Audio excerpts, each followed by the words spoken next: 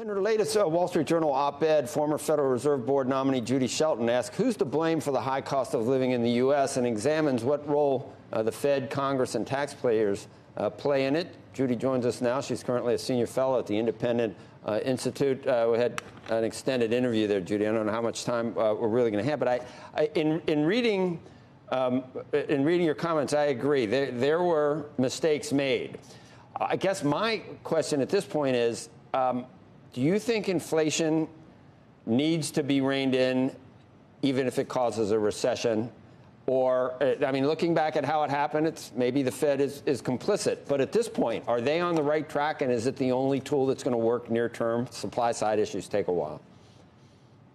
Well, I think that a lot of the inflation is already baked into the cake, because we know that what the government calls excess savings, but what it really means is $2.3 trillion in government fiscal transfer payments made during the COVID era.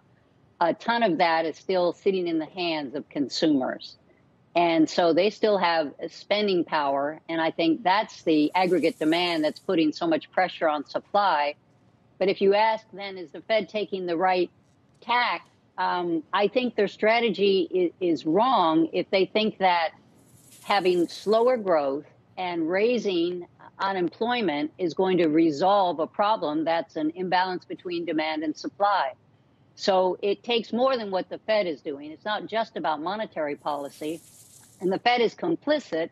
It was also the loose money during the COVID era that propped up the, again, excess savings of households who had financial assets or homes that gained in value because of cheap money. So together with the fiscal mistakes of Congress, I think to some extent they continue to pay people not to work.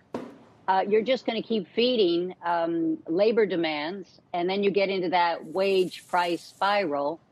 We really need to quit paying people not to work, and it would be good if the Fed didn't use as its primary tool paying higher interest rates on cash held on deposit at the Fed to banks and mutual funds, paying them not to make loans. It's the productive loans that would help create more supply. Right. Whenever we talk about this, everyone comes to the same conclusion. It's really unfortunate that bad policy, both fiscal and monetary, we're all going to be paying for it. And the people that can at least afford it are paying for it now through inflation. And they may pay even worse when they lose their jobs, when the Fed orchestrates what they hope is a soft landing, but which could be a hard landing.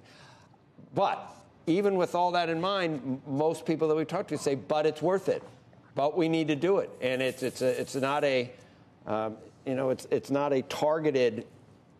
We can't shoot at the bullseye. It's almost like scattershot, and all these other things are going to get affected as we try to cool the labor market, which may or may not respond quickly to just hurting demand. So everybody admits it's a problem, but says we need to do it anyway. Well, the labor market is a problem in that people don't want to work, but it's a very logical decision. There was a great new book out by Senator Phil Gramm, who used to head Senate banking, and he shows that by comparing statistics from the Census Bureau and the Bureau of Labor Statistics, the lowest quintile, the lowest 20% in terms of income earning Americans are consuming twice as much as their income. Well, that's coming from somewhere. And if you can he figured out you can average $45,000 worth of income by accessing government transfer payments, whether it's food stamps or housing subsidies or child tax credits. And I think that's demoralizing for the people who actually make a little bit more and are working all day long and then end up having to pay taxes.